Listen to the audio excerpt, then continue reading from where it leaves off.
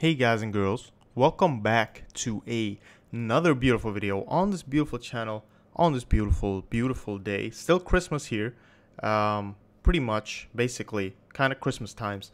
Merry Christmas to all of you again. The previous video was about the, what was it about? Static and non-static functions, the difference between those and those within classes and stuff. So please check that out if you haven't yet. Also check out the description box. You got a bunch of useful stuff down there. Follow me on Twitter, Discord, support page, all that stuff. Drop a like, subscribe if you like the content. Also, to just name it again, state it again, I have a new mic now. I have the Blue Yeti, the big one, and I hope the quality is okay. It's probably a little low, so you probably want to increase your volume because I haven't started actually using or kind of increasing the volumes of my videos, but I will eventually, promise, once I get a good way to do that.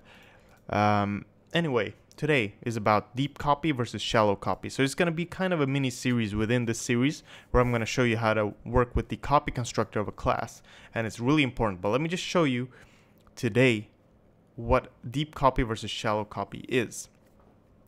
So a shallow copy, let's create two integers here. Int num1 equals 10, int num2 equals 20, and I'm just gonna go ahead and say num1 equals num2, and then I'm gonna say cout num1 new line. Pretty much this is what a shallow copy is. It's just a direct equals to between two variables. Okay, but in this case it doesn't matter, it will work.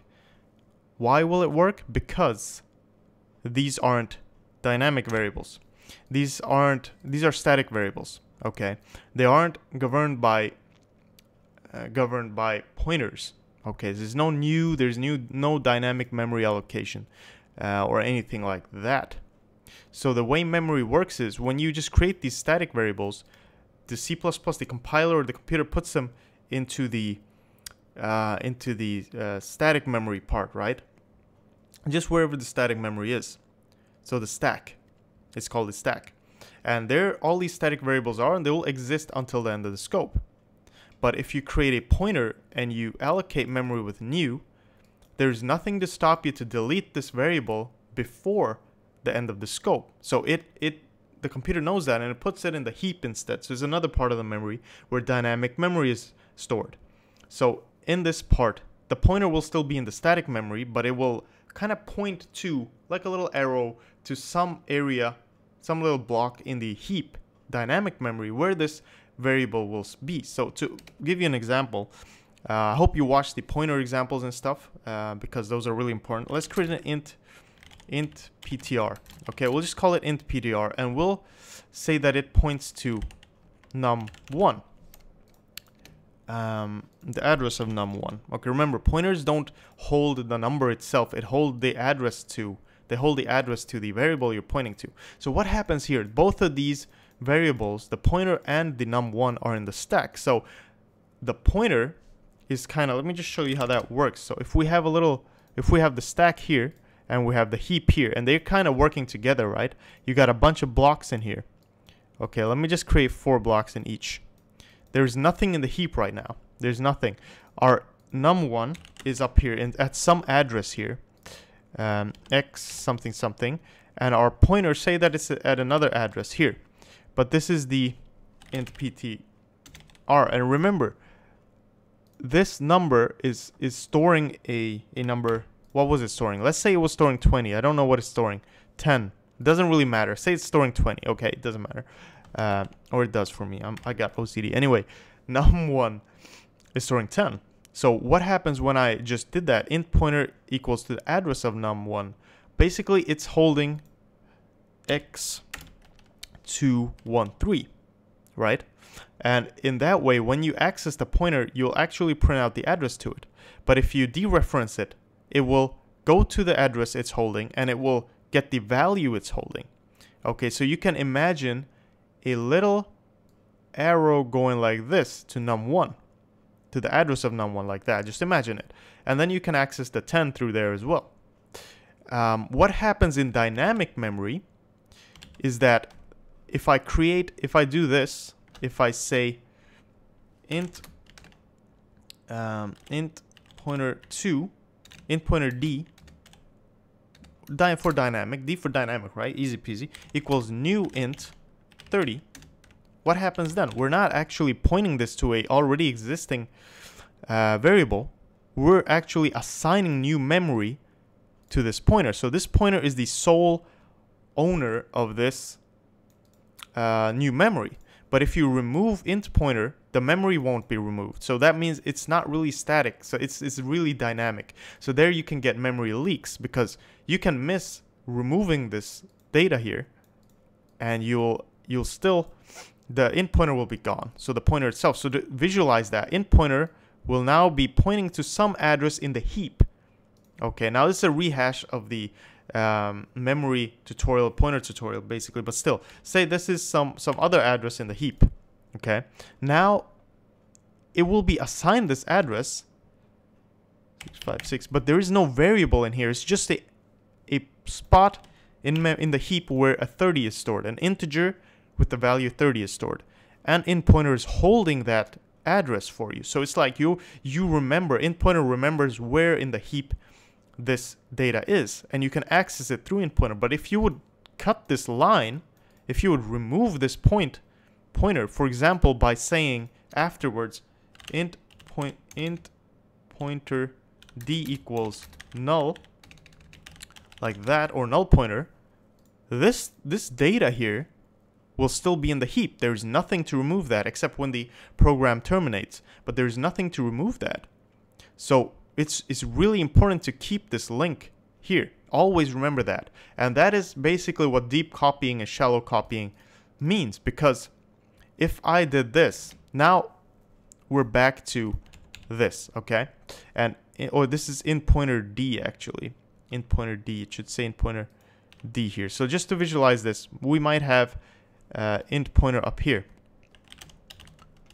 Pointer up here, okay? And set some other address, whatever. Something like that.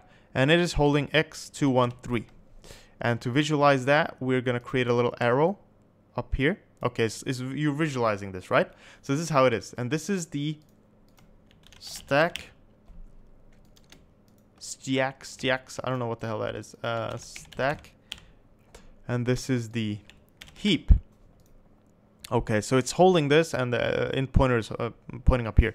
Anyway, to keep going, what is going to happen if I say int pointer equals int pointer d? Remember again that these two are the same. The same thing is happening. You're basically just assigning two things and assigning another number to another number. And remember that int pointers are just holders of addresses.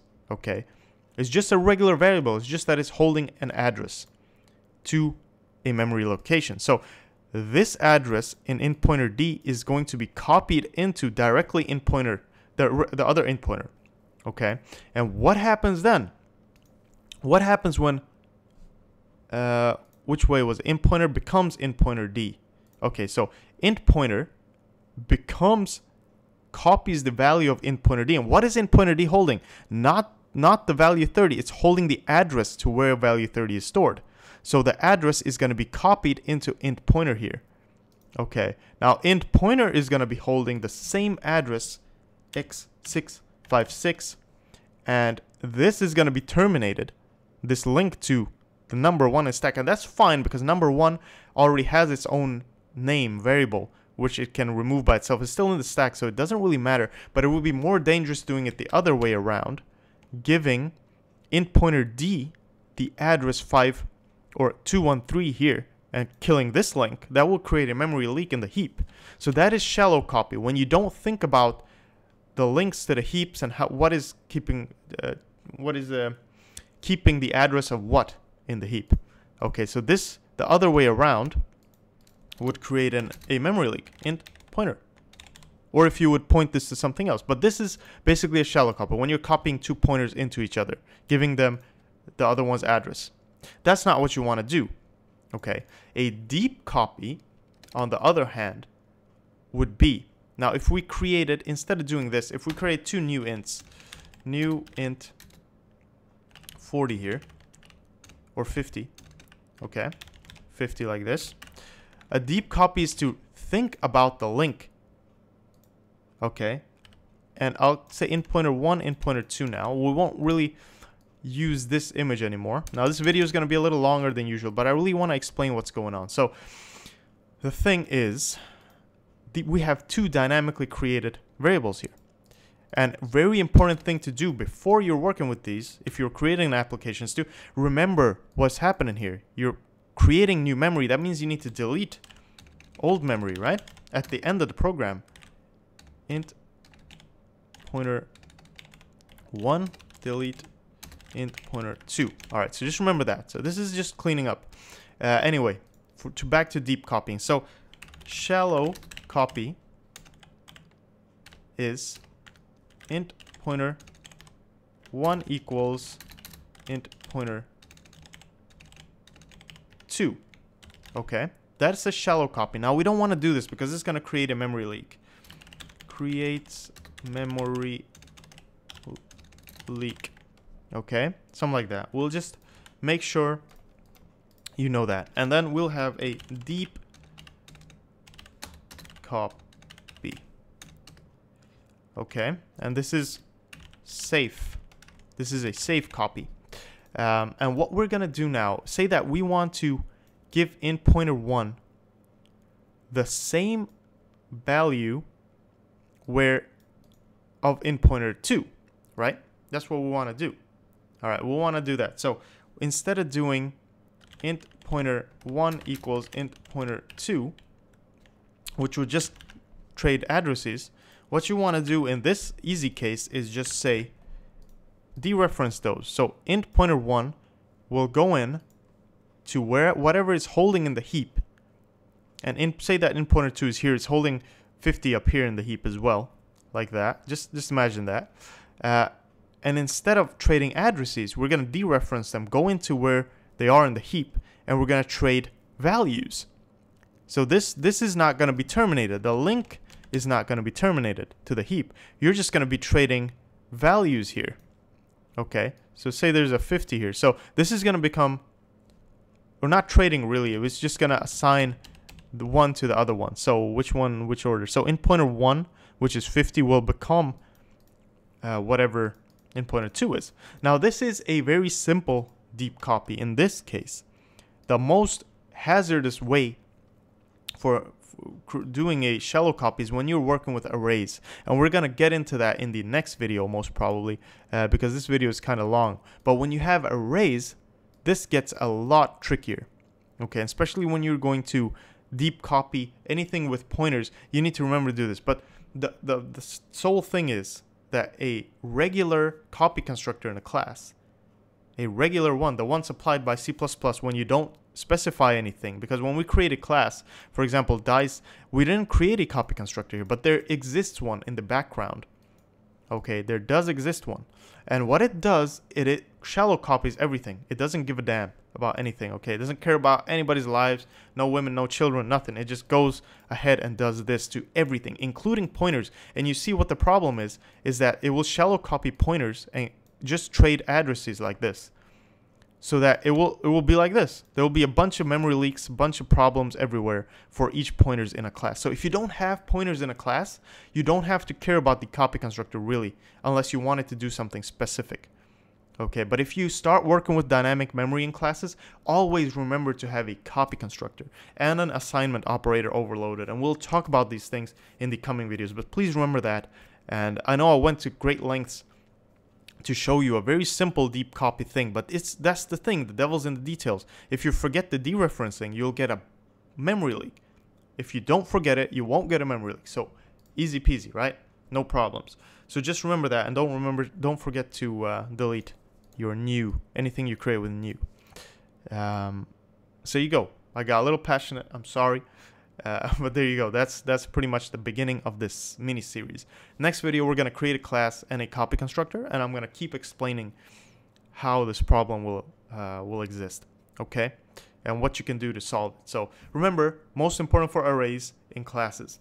That's why you create copy constructors and the deep copying and all that stuff. But thank you for watching. Check out the description box.